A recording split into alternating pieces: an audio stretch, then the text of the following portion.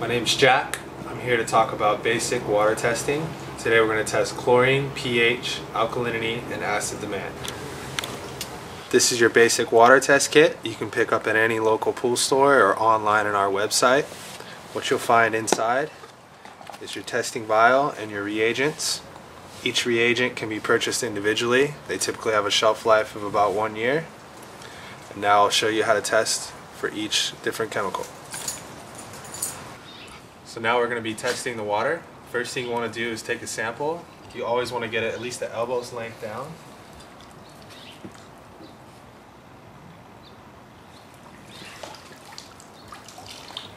Make sure the water is up to the fill line.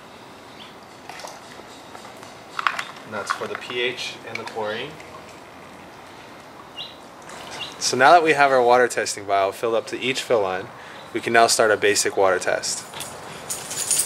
So the small test vial, we're testing the chlorine. All you need to do is simply add 5 drops into the little vial. To save time, I like to also add the pH drops as well. First thing you want to do to the pH vial is add the number 4, which is a chlorine neutralizer.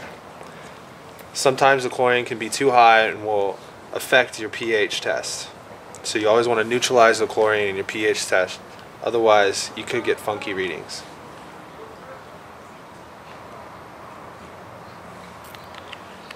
So I've added 5 drops of the yellow, 5 drops of the red, and 1 drop of the chlorine neutralizer. So now that I've added the testing agents, you can put the caps on and shake it. Always use the caps, never want to use your fingers. There are oils on the hands which can cause the test to have irregular readings.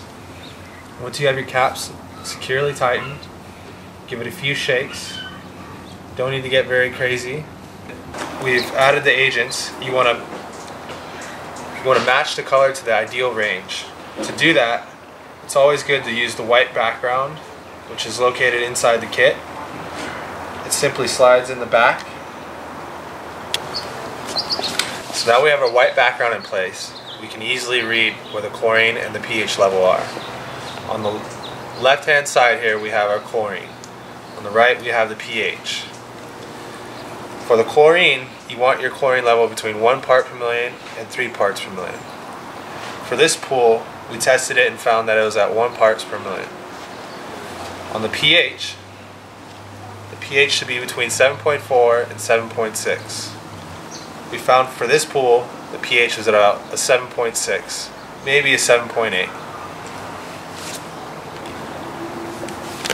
So this pool, for instance, the chlorine is about a 1.0, which is a fairly safe level.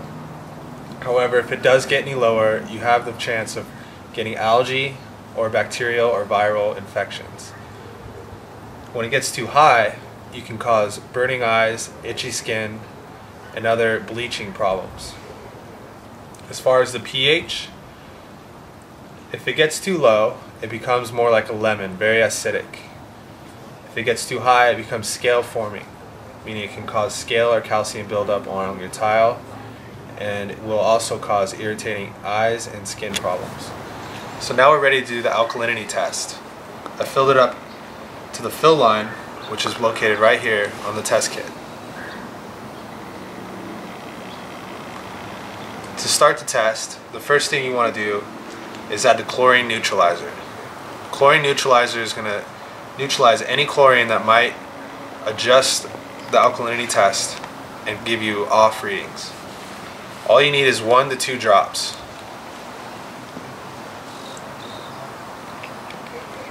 Now that I've added that chlorine neutralizer, next I'm going to add the number 5 blue agent. You have to add 5 drops of the number 5.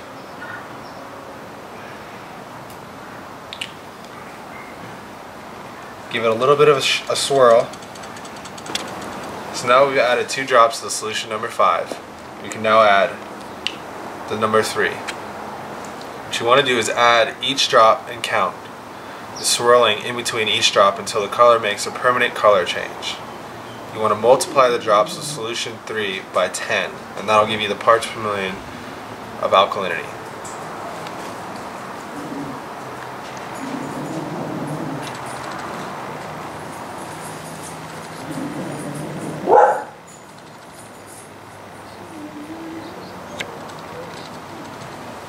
So it took us 8 drops to change from blue to a clearish yellow, which means it's a permanent color change. So 8 drops, if you multiply by 10, will give us 80 parts per million. Typical pool should have between 80 to 120 parts per million of alkalinity. The alkalinity is a very important chemical to test. It is the buffer for the pH. So when the alkalinity is low, the pH tends to be low, and when the alkalinity is high, the pH tends to be high. It's very important to check your alkalinity because it could be a nightmare to try and adjust your pH without a proper alkalinity balance. So now we're going to be showing you the acid demand test. Using the water sample from the pH test, you can see that the pH is around 7.8, 8.0. We want the pH around 7.4, 7.6. So determine how much acid we need to add to the pool to lower the pH from 7.8, 8.0 down to the ideal range of 7.4, 7.6. We need to do the acid demand test. So what we do with the acid demand test is we take the number 3 solution, we add it 1 drop at a time, swirling slowly. With each drop, you'll notice a color change. The color we're looking for is in the 7.4 to 7.6 color range.